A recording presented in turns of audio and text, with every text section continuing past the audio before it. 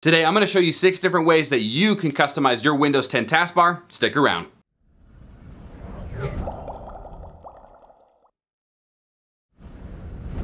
What is going on, everybody? Welcome back to another video. So yeah, today we're going to cover 6 different ways that you can go in and kind of customize your Windows 10 taskbar, from creating different shortcuts to accessing different project files or different applications. So with that being said, let's go ahead and hop on over to the computer and show you how it's done. So the first trick that I'm going to show you how to customize your Windows 10 start menu is simply by doing something called pinning or unpinning your applications to your taskbar.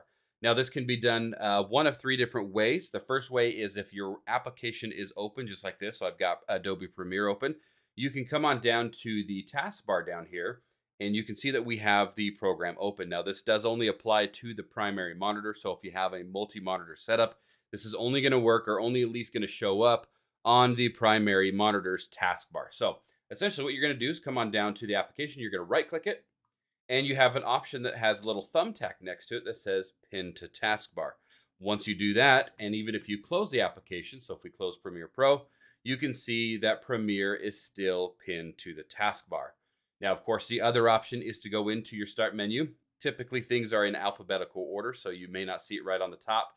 You may need to scroll a little bit through the list to find it, but essentially any application in your computer or on your computer should be able to be pinned to the taskbar. You're just going to find it. So we'll just do the Forza Horizon 4. So if you right click on it, you can also pin it to the start menu, but we're going to click on more, hover over more. Again, same thumbtack. You can left click on pin to taskbar and you'll see that the Forza Horizon game has now been pinned to the taskbar, and I can quickly access it from there. The third option is to just drag and drop. So if we go back to the start menu, let's just do the Adobe, we'll do Adobe After Effects here. You can just click and hold your left mouse button, drag it down to the taskbar and release. And you can see that once you release that, it pins After Effects or whatever application it is that you used onto the taskbar. Now, if at any point you feel like your taskbar has become cluttered or you have too many on there, you want to kind of clean it up, all you need to do is right click on each one that you want to remove and left click on where it says Unpin from Taskbar. Once you do that, it's going to unpin it from the taskbar and it will no longer show up on that taskbar.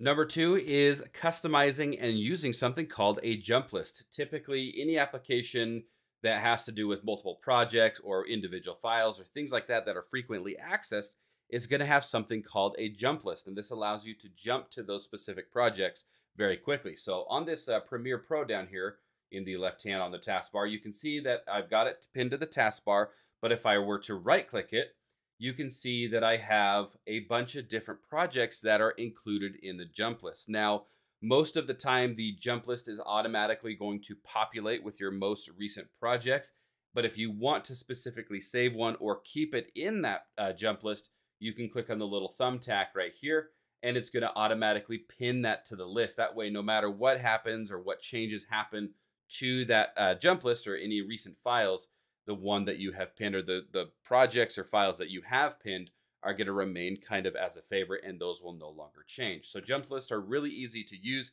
and they're really handy if you want to be able to jump to a project very quickly if you're accessing it very frequently. So the next thing that I'm going to show you is something called a toolbar. It's very similar to a jump list, but a toolbar is essentially just a shortcut that you can add to your taskbar in order to access maybe a different folder on the computer. Now to do this, again, right click on your taskbar, come up to the toolbars at the very top here, and you have the option to choose an address. You can do a link, you can have it linked to your desktop, or you can do a new toolbar. And if we left click on new toolbar, you can see that it's gonna bring up an Explorer window where it's gonna want to navigate to a specific folder on your computer. So maybe I want to have access to the behind the frame media drive. This is where I store all like my photos and my videos, things like that. If I click on that and hit select folder, it's going to say, okay, you've selected that, and it's going to put a toolbar down here on the bottom right hand side with a little arrow that I can click on, and then it's going to have access to all of my different types of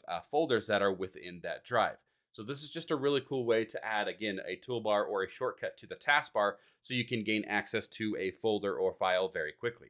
The next thing I've got is just simply resizing or moving the taskbar. You can do this by changing the overall size of it. You can move the taskbar around basically the 4 edges of your screen And to do that, all you do is right click on the taskbar, click on the taskbar settings. It's going to load up a new menu where all of your taskbar settings are managed within this section here.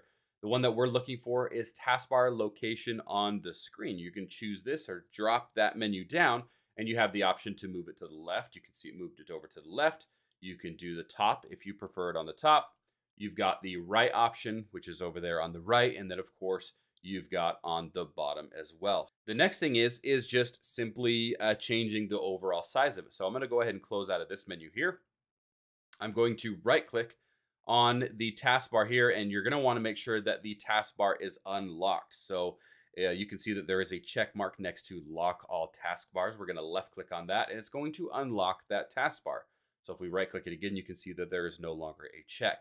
Now, if we hover over the top of the taskbar, you'll see that we have a little double arrow allowing us to adjust the size of that taskbar. And of course, this will make changes no matter where it is on the screen. So if you have it on the left or the top or the right, you'll be able to adjust this as well. The only thing that you need to make sure that you do is make sure that you've right-clicked it and unlocked it in order to be able to move that. So if it is locked, you will not be able to resize it.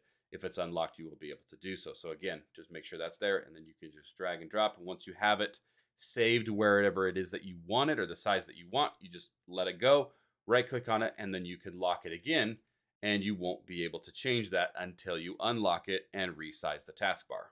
The next thing is just changing the overall icon size of the taskbar. So I'm actually going to reset this back to where I had on my taskbar.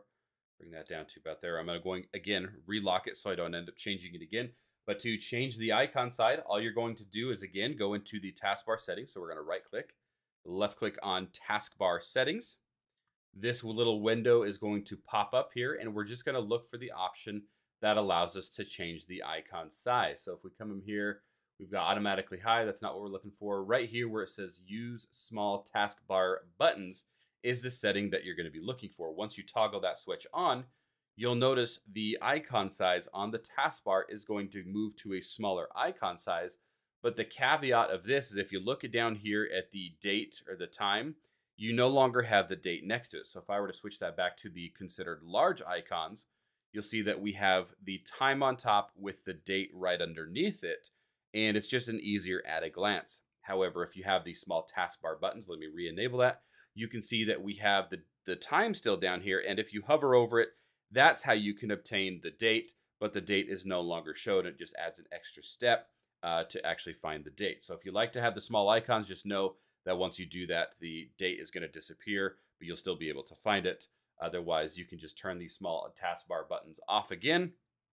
That'll result back in the larger buttons, and you'll have your date back underneath your time. And the last thing that I'm going to show you with customizing your Windows 10 toolbar, probably the most fun, is being able to change the color or transparency or overall appearance of the taskbar. To do this, simply right-click on an empty space on the desktop, come on down to Personalize, and on the left-hand side, we're going to want to choose Colors. Now, from here, you have a range of different options in here. You've got choose your color. You can do a dark mode. You can do a light mode. So if we change it to light, you can see that the taskbar and the window has changed to a light mode. I certainly prefer the dark mode, so I'm going to switch it back to that. But you also do have the ability to turn on transparency effects. So if I turn that off, you can see that the taskbar becomes more of a solid black. But if I turn it back on, you've got a little bit of transparency on there. It might be a little bit hard to see, but you can see kind of the stars and things like that behind the taskbar. So you have that option to turn that on and off as well. Recent colors, typically when you choose a wallpaper or background, the theme of Windows is going to alter or to kind of complement that specific wallpaper. However, you can always go in and choose a color that they have in their palette, or if you want to choose a custom color, you can click on that as well. Show accent colors on the following surfaces. I have this currently disabled, but if you click on the Start, Taskbar, and Action Center, if we click on that, you can see that the taskbar has now changed to the color that has a checkbox in it. So if I were to actually click on this gray here, you can see that it turned the taskbar gray. If I were to click on the orange, once again, it turned it to that orange type of color. You can also enable this to the title bars and window borders. I currently have that turned off because I don't really care to have that. However, I do like to have it on the taskbar and start menu, so I will actually leave that one on. But again, you can go through and change whatever color it is that you want. Again, custom color, we'll bring up this palette here. You can kind of just cycle through all of the different types of colors that you would like to have. Once you found whatever it is that you're looking for, you can actually look at the RGB code as well as the hexadecimal right here as well. We'll click on done, and you can see that that effect has now changed, and it also applied that color into the recent color. So that's just a real quick way to go in and change the overall appearance of the taskbar. So there you have it, just a small list on how to customize your Windows 10 taskbar. There are tons of different ways that you can do it. This was just a small list that I compiled for you guys. There is a blog that does go along with this video, so be sure to check that out down in the video description. That is gonna wrap it up for this week's video. Thank you guys all so much for watching. Again, I hope you got something out of it. You liked it. If you did, be sure to drop a like and subscribe for the YouTube algorithm. Help us grow our channel a little bit more. And yeah, that's gonna wrap it up. So we will see you on the next one. Peace. Oh, also, an announcement giveaway is being announced on Saturday, so be sure to tune in for that announcement right around 12 o'clock Mountain Time. We'll see you. Bye.